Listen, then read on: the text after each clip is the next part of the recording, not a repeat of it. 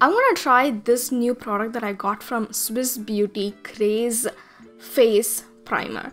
So this was my first time trying out the silicone based primer. Supposedly this primer is made for moisturizing and priming at the same time.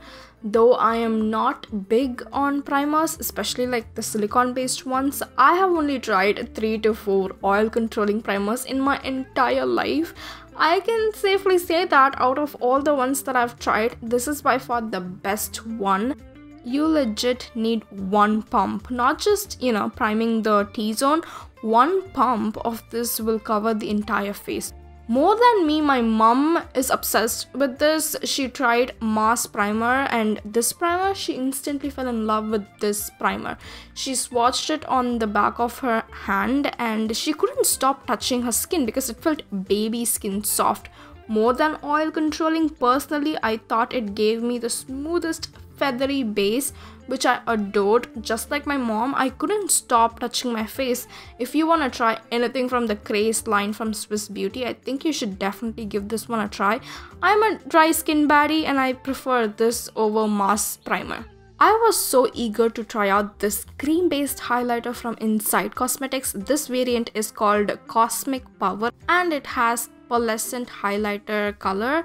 Pearl-based highlighter colors complement brown skin a lot. I've said this before and I will say it again. I don't think you have to use golden or yellow highlighter just because you have caramel skin tone. I'm a dark skin girl and pearlescent highlighters look the best on my skin tone. Coming to the texture, it feels very creamy and slides elegantly on my skin. It's more of a metallic highlighter at first. When you blend it out, you can see the shimmer in it, which I have no problem with. I applied the highlighter first to kind of boost, skin luminosity, give my skin a little glow, simply because it makes me happy. I used my BH Cosmetics eyeshadow brush and swirled the cream on cheekbones, brow bone, inner corners, cupid bows, chin and all. I was having fun with this product. I applied it on my shoulders too. It made me look ethereal. Remember the lazy girl base hack? I'm gonna use it again. I'm literally using the same products, as usual. The Blue Heaven Strobe and Shape Highlighter and Contouring Duo Stick along with the Inside Pro Concealer Palette. Really don't know what is up with these two products. I legit cannot stop using them and I found out why. Dude, I am obsessed with products like these. Let's talk about compatibility. These are the types of formula that work with any product, any texture, consistency and finish. It doesn't matter high end, affordable, ultra affordable, and even like AliExpress cheap ass makeup. These products are compatible with almost all types of formula. Talking about compatibility, this is one such product that has been so consistent in my makeup routine. You see me use this in every single video of mine and I use this every single day too. There's really a faint amount of spray left in that old ass bottle, so I repurchased it. As usual, I did not clean any of my brushes, so the majority of the time you will see me use my beauty sponge and fingers. So today's makeup is full coverage, but it's not one of those suffocating, chaotic, skin-choking kinds of full coverage.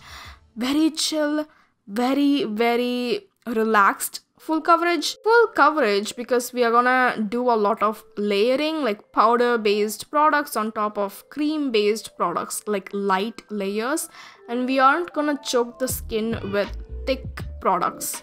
I exactly know why you clicked onto this video. You wanted to know what the hell I had on my face. I don't blame you because I freaked out when I saw these photos. It looked like I was using 8K camera. I have 80D and it's not even 4K. It looks HD because I used HD foundation. I don't like gatekeeping, so yeah, here you go. This is the Inside Cosmetics HD foundation in the shade MN30. So this was my first time using it. I don't want to bore you, so let's go straight into it. Point number 1. If you want to get this, get a lighter shade than your skin tone. I'm a Maybelline 330 and I went for the shade MN30. Choose a shade 1 or 2 colors lighter than your skin tone, because this not only oxidizes and makes your skin look 2 shades darker, but it also changes your undertone. I am an olive, but this made me look like I'm an orange undertone girl. Point number 2, this is not a thick foundation. The foundation is better than the PAC HD foundation. PAC HD is full coverage and it's very thick. This is why you will never see me use PAC HD. I always have to dilute PAC HD because it feels very suffocating. I would say that Inside HD is like only 5% thicker than any regular foundation. It's relatively lightweight and easily buildable. You can literally use your fingers for this product. For the first time forever, my neck, my face and my shoulders, they all looked one skin tone. So if you want to use it for photo shoots and media purposes, then go for your regular shade. In real life lighting, choose a lighter color. I personally will not use it every single day because you only get 20 ml of this product. Point number 3, is it sensitive skin friendly? No, it is not. It's not sensitive skin friendly. It gave me a few reactions and it clung on to dry patches, and this is why I will not use it daily. It did not give me acne or breakouts. It just gave me a few dry patches which weren't there before. It doesn't have any scent, and overall I was pleasantly surprised with the finish. I couldn't stop looking at the screen because that's how perfect it looked on camera. I would give this 9 out of 10 for the HD finish. All of these base products, primer, foundation, concealer, contour, blush, all of them complemented each other, which I adored. I spot concealed as usual using my skin tone shade from the Inside concealer palette. I also used a highlighting shade from the same palette to accentuate my key features. I also reverse contoured, which complemented this specific makeup look a lot. This was completely unplanned. I used 2 different powders to set my base: the Nykaa All Day Matte Compact Powder in Honey 07 and the K Beauty Matte HD Setting Loose Powder in Olive. The Nykaa powder is my true match, so I used it to set my concealer while I used the K Beauty powder to set my entire face. K Beauty powder is also an HD powder, so it really complemented the foundation. I cannot deny the fact that it made me a little sad to take off my makeup at the end of the day. My base looked perfect in real life too, and it felt very lightweight. Obviously, it's only fitting to accentuate my ethnic eyebrows. I always tone the color down to make my face appear softer, meaning my brow colors are always usually taupe or dark brown and never really ash or black. Today I'm aiming for dark eyebrows that complement this caramel skin aesthetics. Even though Blue Heaven Sculpt Set Eyebrow Gel in the shade Grey is an ashy cool toned color, it definitely looks closer to black than grey, so it doesn't look cool toned. I cannot deny how convenient brow mascaras are to use, especially when you are in a rush. A couple of coats from the wand and you are practically done with your eyebrows.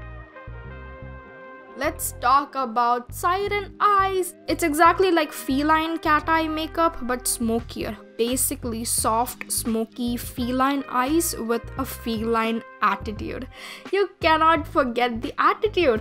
For people who have suffered with the invincible RBF, this is the perfect beauty aesthetics for you. You definitely have to try this one out. I'm not gonna change my eye shape and all. I have pretty normal eye shape. If you also have normal eyes with bigger lid space, these techniques will help you out. Get a very basic eyeshadow palette featuring neutral tones like, light beige, brown and black. I suggest something like this, the Swiss Beauty Craze eyeshadow and blusher palette in 01 Mysterious Night. It comes with all the colors I mentioned with additional gold shimmer and a coral blush. I already mattified my eyelids with the Nykaa compact powder as usual. Ideally, there shouldn't be any oil or concealer residue since we are using creamy powder and liquid based products. try to mattify your eyelids as much as possible. I used the light beige shade again just to like neutralize my eyelids. While I am placing the colors, I'm very particular about the shape. So while blending, I will take the color towards my temple. This will give you that lifted, high fashion, model-esque look. Next, layer the beige with this dark brown color. I'm layering, so I will start with a very faint amount of shadow and draw a line from your lash line to the temple. Blend, blend, blend and soften the color. Now draw a half moon on that outer part of your eyes and then connect it to the temples again. This is how my natural eye shape is. I did go back and forth with beige and dark brown to really blend the colors to perfection.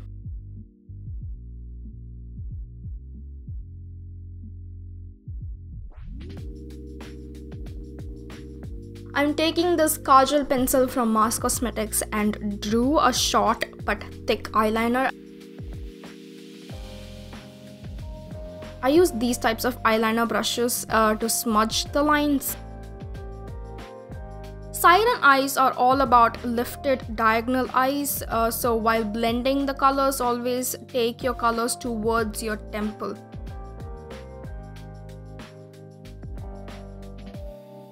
Also, only place the kajal on the outer part of your lash line. If you place it directly above your eyeball, it will make your eyes pop like doe eyes.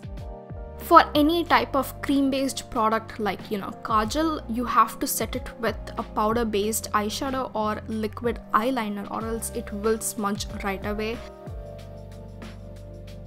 So I am blending out the smudged out kajal part with dark brown eyeshadow from the same palette. We need to build that value if you want your eyes to look, sultry, sexy and so captivating. The overall gradient flows from brown to black and brown to black again. Now that we are done with the outer part, I'm gonna line the inner part of my lash line, which is the inner tear duct area, with the mask kajal again. The tear duct line has to be incredibly thin and the line also should face down. You might have also noticed that I did not line the center part of my eyes. You can if you want, but when you apply mascara, the center part will automatically look fuller and everything will look even.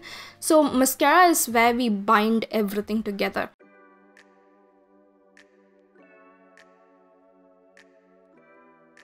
Before applying mascara, I'm doing the same to my lower lash line.